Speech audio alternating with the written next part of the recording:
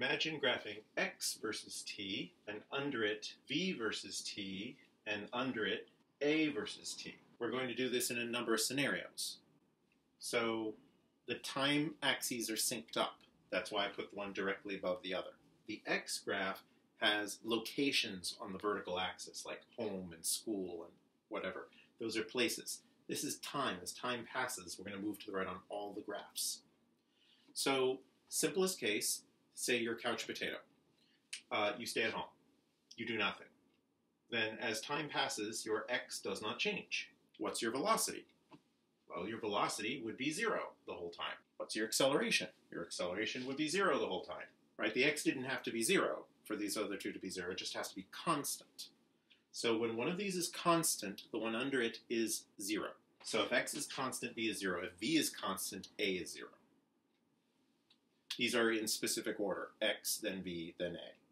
You're at home, then you leave and go to school, then you stay at school. So what's your velocity look like? You were sitting at home, so you had no velocity. After arrival, you have no velocity. But in between here, you had a positive velocity. You were moving your way from home to school. And so this graph is like almost vertical. You know, in the real life, it's not instantaneous. There's a couple seconds in there where you pick up speed. So it's mostly vertical, and that is your velocity versus time graph. So now, what's your acceleration? Acceleration only happens when you change velocity. The velocity is really boring most of the time. There's only two spots where the velocity even changes, here and here. So what happens then? Well, we went from 0 to a positive very quickly. Like from 0 meters per second to 2 meters per second, say, very suddenly. And so there was this big blip that was also very narrow. You had a little pulse of acceleration there.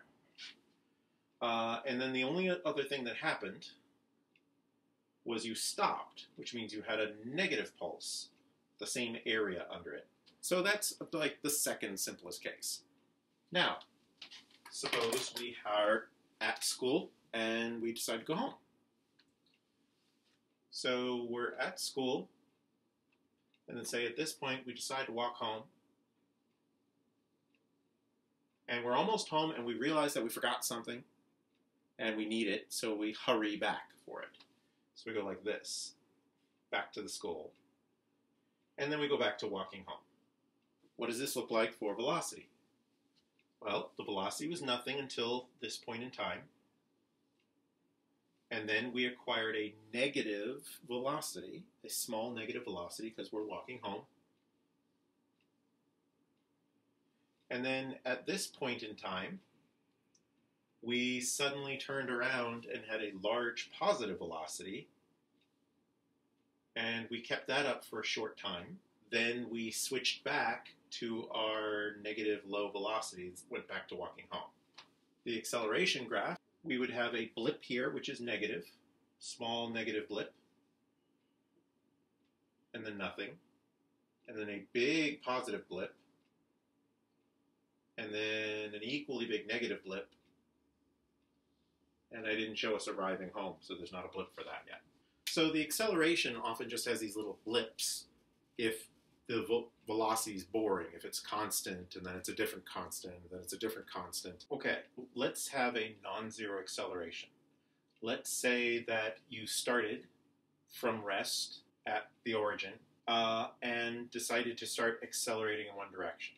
Like you're gradually going faster and faster and faster. Like you're going for a jog, you're getting more and more excited. If you started from the origin, you would be gradually going faster and faster and faster. Your x graph would look like that. It'd look like a parabola in the case of constant acceleration. What's going on with your velocity is it's growing linearly.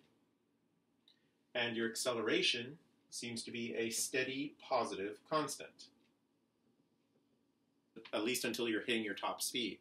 What would happen if you hit your top speed? When you do that, that means effectively that this would straighten out because you wouldn't be able to go any faster.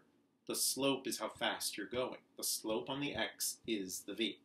The slope of the v is the a. So what would happen there is we would max out our velocity. And if we maxed out our velocity, that means our acceleration fell off to 0. So that's a case of gradually going faster and faster until you hit top speed. Now let's do a classic example. A bus leaves a bus stop, picks up speed, cruises for a while, and then slows down at the next stop and stops. What do these graphs look like? Probably the easiest one to imagine is the velocity.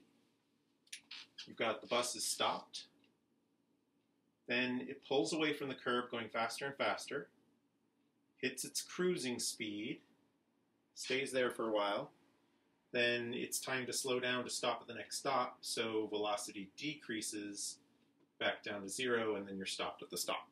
What's the acceleration graph look like for that? Well, you've got no acceleration, and then when this is slope, straight slope, this is constant. So the acceleration climbs up to a specific amount. That's the amount he's hitting the gas. And then goes back to 0 when we're hitting cruising speed. And then when he hits the brakes,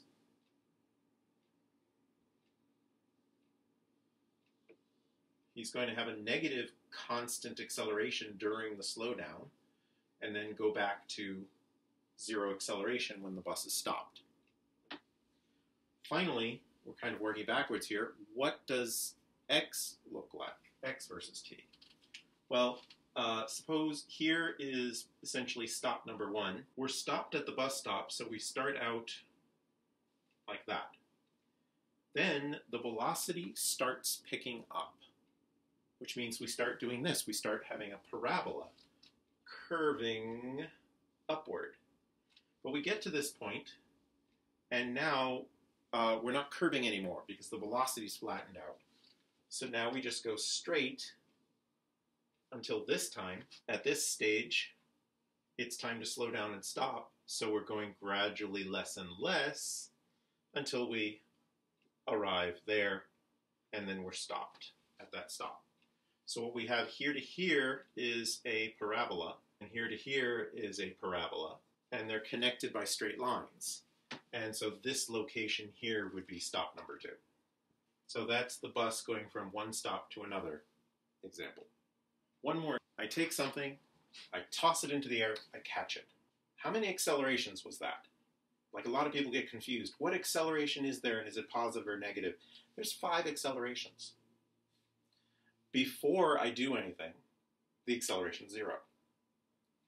While I am shoving it, I'm giving it a big positive acceleration for a short time. There's a big positive blip. As soon as it leaves my hand, the only thing acting on it is gravity. So it starts accelerating downward. Remember, it can be rising and accelerating downward. That just means it's slowing down. So it's rising slower and slower, then is falling faster and faster. The entire time the acceleration is negative 9.8. Then it hits my hand, and suddenly there's a big positive acceleration again because I'm stopping it. I'm bringing it from big negative to 0 abruptly. That's a big positive change. And then finally, there's 0 acceleration where it's sitting in my hand again. So let's sketch that out. We're going to give it a brief sudden shove, and then it's going to do that. And then we're going to do a brief catch, and then it's like that. Velocity-wise, the velocity was 0. Then we gave it this really big boost up to a positive value, the launch speed, at which point it immediately started going down, and in fact crossed 0 when there was 0 velocity at the top. We get to about here, there is abruptly a big positive acceleration because the velocity is coming back up to 0, because I'm catching it and making it stop. So the acceleration, as I said, was 0, then a big positive blip, then it was a steady negative 9.8 for the entire rise and fall. And then with the catch, there was another big positive blip, and then 0.